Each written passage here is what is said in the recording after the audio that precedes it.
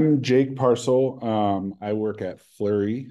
At Fluree, we build an open source immutable graph database focused on trust, data-driven access policies, and linked data standards, which are all features associated with making a database that's good to do collaboration. Collaboration can mean a lot of things. So what do I think collaboration is?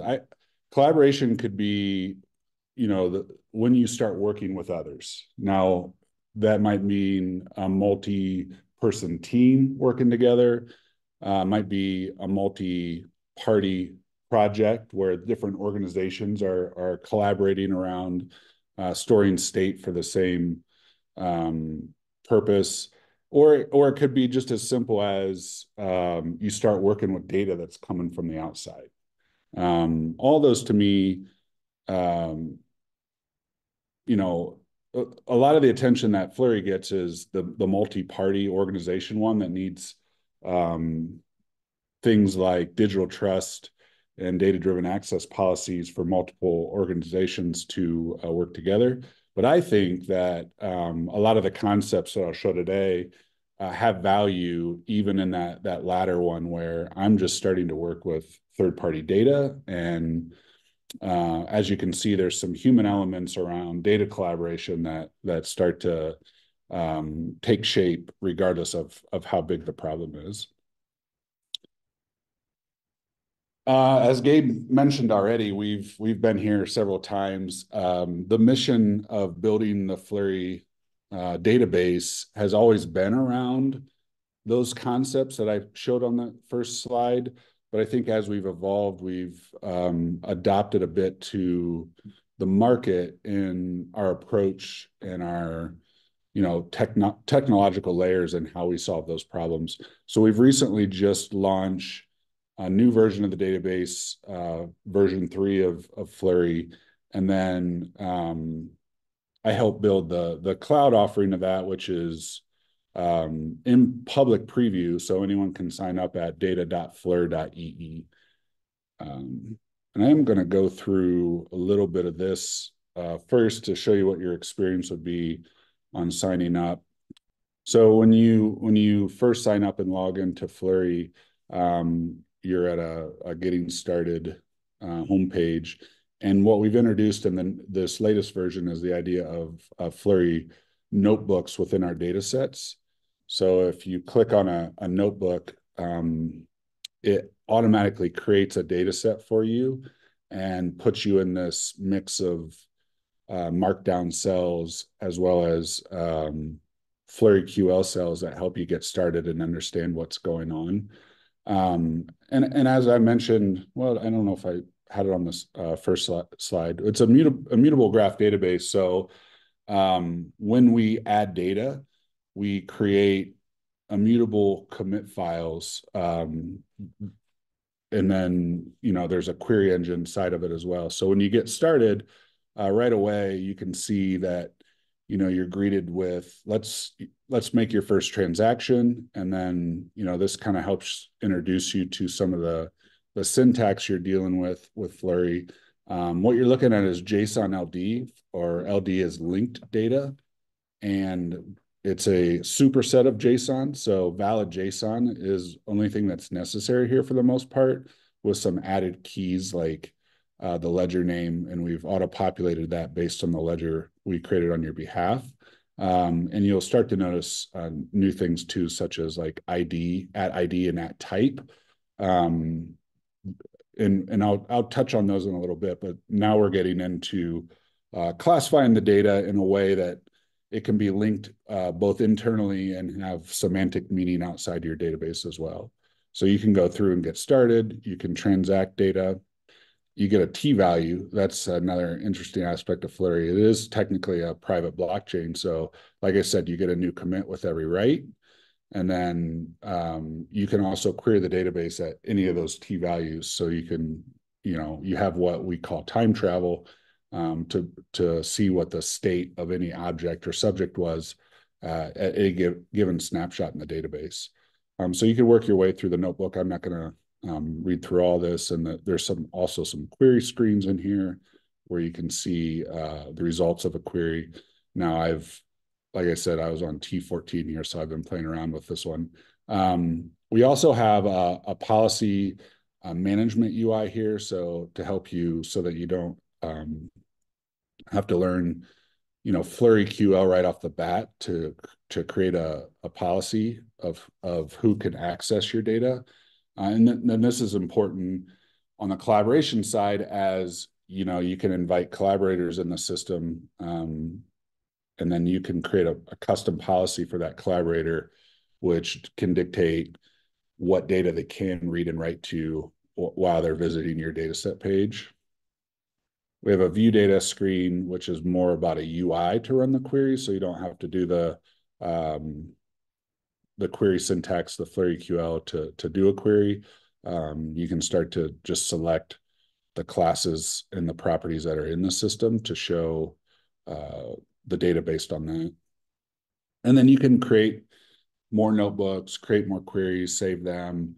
So the UI is a way, it's two things. It's a way so you can run Fluree without running your own infrastructure, and also start to get some collaborative UI around using the database through the web app. So I showed you basically what happens when you sign up and you create a sample notebook. And just to reiterate, when you transact data, we're creating commit files. And in the commit files, and this will be important later on, you're going to get assertions and retractions to each commit file. You link to the previous head, basic blockchain data structure, and then it broadcasts those updates to any query servers that are listening. And those query servers are what maintain that index data, likely in memory, so it can serve it faster. So if you're transacting a lot of data and you have a blockchain, if you didn't have a running query server, basically you'd have to replay all of the transactions to get what is the current state of that ledger. So we're adding, some of those infrastructure with the query servers to make those ready to serve the current state or the state of any of those T values. And then when you query data, that comes from the index data from those query servers. Fluree has a big surface area, so I'm not going to get into all the things it can do, but one of the important ones is identity. So we have the ability to sign those queries or transactions ahead of time with a signature that would match an identity in the database. And you can use that identity to filter the results. One example I would give is like a lot of code you might write would be, select star from something where the user ID equals this, in order to scope your query. And then in your application code, you might check the session to see who the user ID and write that query on the fly. With Fluree, if that query was signed by the user itself, they wouldn't need that where clause. The results of the query would just come back based on what their permissions were to see the data in that query. So collaboration. So why does this help with collaboration? I like to think of it as problems in two buckets. One bucket is more the technical bucket of decentralized infrastructure, decentralized databases, and we'll get to that in a bit. And I think another, I don't know if it's overlooked, but I like to give it more attention, is maybe the human element of data collaboration. So once we get humans involved in working with data or state, some of the big issues that we run into is, what do we name things? It's cliche in development that, I don't know if everyone's heard it, but two of our hard problems are naming things and invalidating cache. And we'll get into some of the reasons why naming things is hard. Shared meanings along those lines too. So even if we come up with good names, do we agree that that name means the same thing? And then also trust. Who's allowed to change the data and who's allowed to access the data. So I don't know if you all have done this, but I've made bad names in my code. And I've also not updated names when they start to mean different things for potentially laziness, or you're in a hackathon and you're just trying to get things done really fast. Um, Sometimes are ambiguous. This little code snippet is probably isn't obvious what I'm conveying here, but the idea is, you passed a user element to this function thinking, well, that was a user object and I'll get the ID out of it. But oftentimes maybe you just passed the user ID already. So you're not even necessarily always clear, TypeScript can help with this, or type systems, but um, as a developer, code you've even written, uh, you don't always remember exactly the context of what the name of that variable is without reviewing other pieces of code. And then, so when we store state in a database, a lot of times, for a single person operation, we might just start mimicking the variable names we have in our application. So if we have bad names in our application, we're going to also use those bad names. And maybe bad isn't the right word, but ambiguous names in the state itself. Another example I'd have is like you're building something with users in it, and someone from sales comes and asks, how many customers do we have? And you're like, well, I write a query and it's how many users are there? Uh, and they see the number and they're like, well, that seems really large. We only get paid by, 10 customers, and you said we had 100. And they're like, oh, you want paying customers. Well, I'll have to select that from the accounts table instead. And then, so that might, now you've established shared meaning with someone from sales of what they mean by customer. Now, in a bigger organization, that gets even more difficult sometimes. What does account mean to the sales team versus the finance team? A lot of these terms that we use when we do application development get very much overloaded. And as the group gets bigger, knowing that when you say account, the other person you're talking to has the same concept in their head gets more and more difficult. So to tackle some of this, Fluree uses RDFS and JSON LD, which I'll get into in a bit, but allows us to use and shared vocabularies that have already been published, or you can generate together as a group and store that with the data as well. So when you say account, you might not just generally call it account, but it might be a very specific IRI or location to what account means and all the metadata on account that we agree upon. There's also standards on shared vocabulary. You could go to schema.org and see what they mean by a person or a thing or an event. And then they drill down even below that, like a music event. And then those classes of objects or concepts have properties. And if we are working together and we share that vocabulary, then we don't have to do as much translation when when I'm reading your data or you're reading my data, like the data becomes more self-describing in the database itself. And we don't have to trace application code, to find out the root source of what that data is supposed to mean. OWL is a type of vocabulary or a taxonomy that's used by a lot of people, and it has the concepts of same as or equivalent property. So this gets more into like the sales team calls account one thing and the finance team calls it something else. Well, if those are two different databases, they might have two different columns or two different tables to name that same thing. Well, with RDFS or JSON LD, you can label the data in such a way that you can query it either way and still get the same result. So trust is another piece of it. We establish trust by using cryptography to sign things with public-private key sets so that things can get signed before they're sent to the database, so we can trust for sure that the identity that created or generated the initial transaction.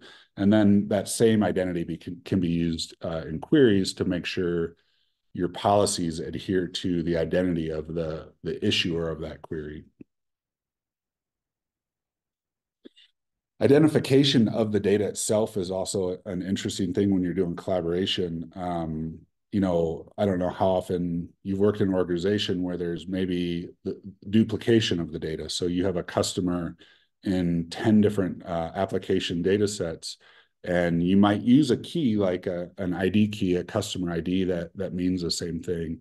And that's the idea of an IRI, was like a URL, but it makes it globally distinct or distinct within a namespace so that when you refer to an entity, it is the same entity and you're sure of that. And so now when you start working with the outside world, if you're dealing with like a company entity, like let's say PepsiCo, your IRI could be the same as the PepsiCo in another data set or another database because you're using identifiers that mean the same thing.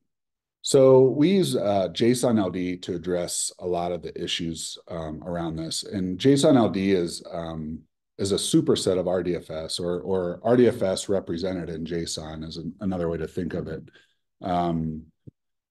But these are triple stores or something. Maybe you're more familiar with that concept. But the nice thing about JSON LD versus using RDFS, I guess, is at least for me, is it's in a syntax that I'm already familiar with. So it's a superset, like I said, of JSON. So in Fluree, you can actually just transact JSON. Like we could leave off that at ID and at type, and you would get an entity in there with name, nickname, and age already.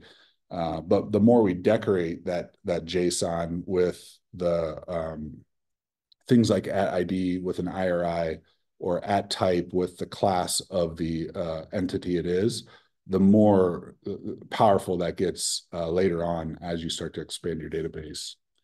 If you haven't heard of JSON LD, you've probably used it a lot. It's in about every product web page you'll visit, and it's usually used as a way to describe the objects on like a commerce page or a events page of what those things are. So the search engines use RDFS and they heavily use like schema.org vocabularies to agree on the syntax or the properties that an event would have. And that's how Google sometimes renders when you do a search, very rich results where you see graphics of things and prices and things of that nature. It's because in that web page, those items are represented with RDFS, or I'm sorry, with JSON LD. So those are some of the human problems when we start getting into doing using a decentralized or a collaborative database. Decentralization, I think, is more of a technical problem, and decentralize your data can become difficult. The idea, the architecture that Fluree's built with an immutable ledger lends itself to being stored in this decentral way, where we're not opening up and rewriting and changing files all the time. But Fluree, like I showed the web app there, is running a centralized platform. That being said, when we write those files, they're content addressable commit files. Like if you're familiar with IPFS, that's how it works. So we're not looking for the name of a file and then the contents in that file change. We hash the file contents itself, and then that becomes the way you identify or find that file. Why would you use IPFS if you're running a database? Like Fluree. So you could run Fluree on our cloud platform, but you could use IPFS as the data store to store the commits. That makes it auditable. So you could run queries and see that that's what Fluree says the state is, but you could also audit. Since IPFS is decentralized, you could audit that yourself by replaying the commits and making sure that that's valid what the data is saying. You can run your own query server instead of trusting ours in the same way to spin it up and point it to the head of the database and let it crawl it to load its own indexes. And then also you can run a version in your browser easily. So if you're building an application where it's really important for you to trust that the data you're serving is exactly what the commits have been and the assertions and retractions, you could run your own browser.